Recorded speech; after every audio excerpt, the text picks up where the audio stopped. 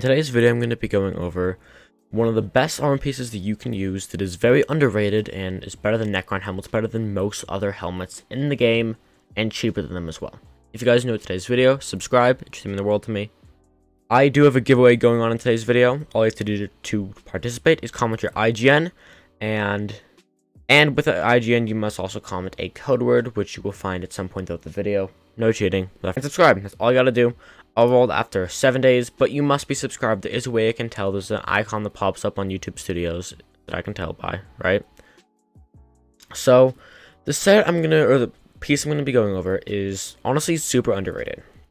It can fit and fill the place of most helmets. It's of almost all helmets in the game, and it's so much cheaper. Now, their piece is up as I'm recording this, so I'm not gonna be able to show prices, but I can show the cost of the craft. The helmet I'm going to be going over is Tarantula helmet. And it's better than Necron helmet. It's better arguably than Storm helmet if you have the right stuff on it. It is very, very good. First off, what are its stats? So its stats are kind of lacking comparatively to Wither, like a Necron helmet. However, it still does more damage. So stats, it is pretty much less of everything by a small amount. Nothing really major. It has like 20 less of everything, except it has 70 more intelligence. However, the part that kicks in is the extra bonus of radioactivity. Gain 1 crit damage per 10 strength. Max of 1000 strength, meaning this has 100 extra crit damage, which makes up for it and makes it better. Now, how much does this actually cost to buy? So, if we go and look, it is a crafting recipe in the Slayer collection. It is right here, and all you need is 2 stacks enchanted iron, and 3 tarantula silk. That is very, very easy to actually get.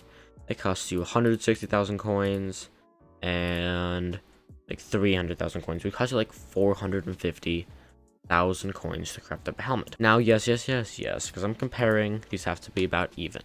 I'm only be comparing the damage stats. So then all you need to do to make the same damage comparison for Necron is recombobulate it. Okay, yeah, so it'll cost you 6 million coins, so we're at 6.5 million coins. And then you put on Ancient, which costs 500k. So it'll cost you about 6.5 million coins for that helmet I have now. This is excluding Hot Potato Bugs, Wisdom, and the skin, which makes it worth a lot more. It's also actually better in dungeons than most other helmets. You only need, I forget the cat level. I want to say it's like 26, 27, 28, somewhere in that range. Because even if you get like a fully maxed out helmet with recoms and all that good stuff for damage, already costs less than a base clean Wither helmet. Then putting stars on it, it's cheaper because it's spider essence. It's just overall a lot cheaper and a lot better. So let's test the damage. First off, I'm gonna be using a constant because I'm gonna be using Flower of Truth. Now I have a baby Yeti pet on right now, but I'm just gonna use Lion pet for the sake of it right now. With Emerald Blade, I'm doing like 800k, but that's inconsistent, so I'm gonna be using Flower of Truth, where I do 169.3 with the Wither helmet.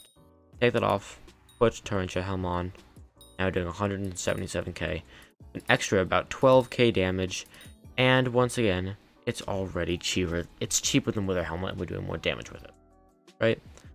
Now this also could be very useful if you are, this also could potentially be used if you are a left click mage, because it does have some intelligence. It has 100 intelligence base, and if you put other stuff on it, that intelligence gets buffed and, you know, buffed and buffed and buffed and buffed and buffed. But it has pretty good intelligence. So it's, honestly, it's a great hybrid for pretty much any class, including mage. If you're looking for that extra little bit of damage for mage, I recommend it. Yeah, you're losing some intelligence. Maybe you want to use Wither helmet instead. By the way, code word for today's video is going to be subscribe. Yeah, no one's ever going to guess that, right? Right, chat? I recommend using this for any piece. This includes Shadow Assassin. I might not be able to use it in dungeons, which is a shame, but it's also still about the same cost as a Shadow Assassin helmet. I mean, if you don't recom, it's a lot cheaper.